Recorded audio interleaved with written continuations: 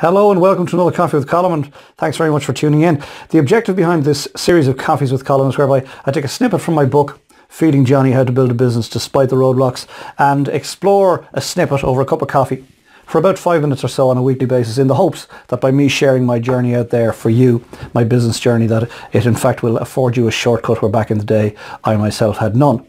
The topic for this week I want to talk about is anything worth doing is worth doing badly.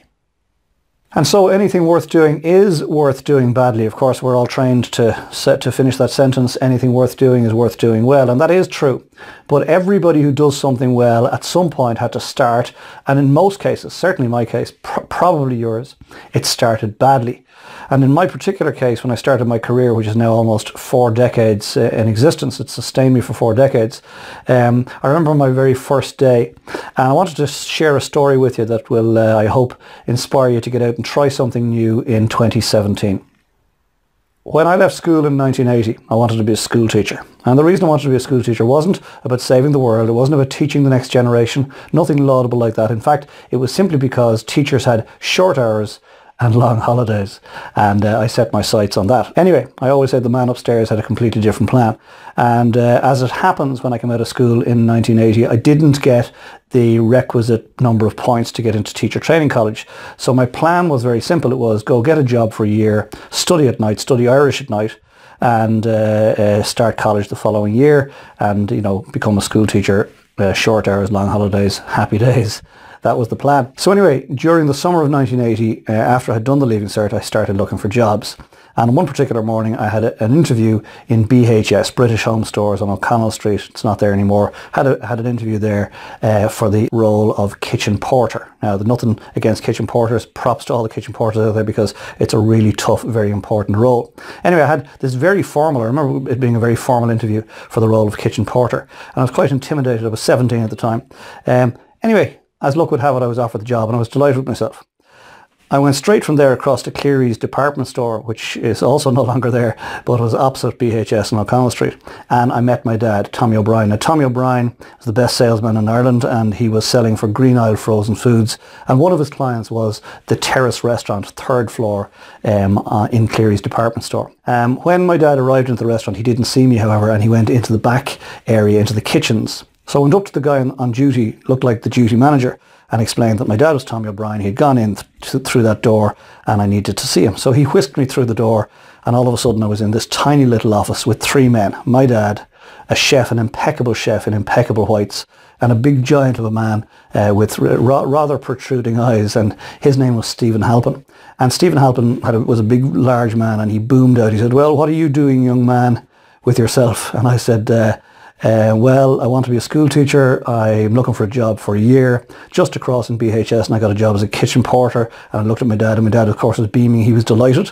And Stephen Halpin said to me the immortal words. He said, "Well, I've a cashier leaving on Saturday, and you can start then if you wish."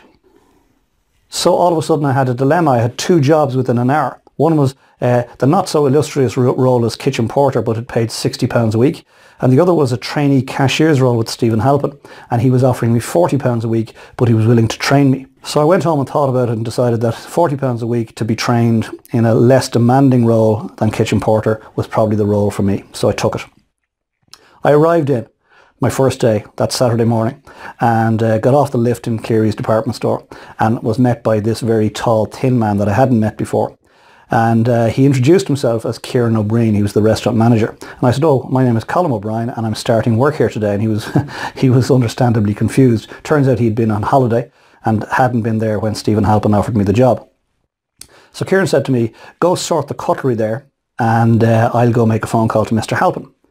I was thinking, sort the cutlery, like what does that mean? I have no idea what sort the cutlery means, but I went to this tray, this large grey tray, and it had 4 wells, knives, forks, spoons and teaspoons.